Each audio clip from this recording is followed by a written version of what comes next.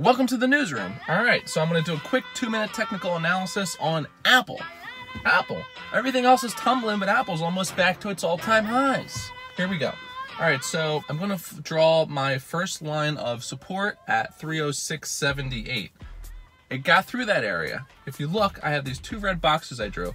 It got through the one on the left, which was a major resistance test, and it got through the one on the right, another major resistance test. So now it's above that area. So now it has a great floor. It has a little floor to walk along. What's next? Where can Apple go? It has that great level of support. If the market stays strong, even if it shows a little weakness, Apple's still going to do its thing. I have a first price target test of 326. That was its previous highs in February before the Rona crash. And you can see Apple did that quick V recovery. Whoop, whoop. That's what the market was supposed to do, but something happened and the market went whoop, whoop, and then flatline, died.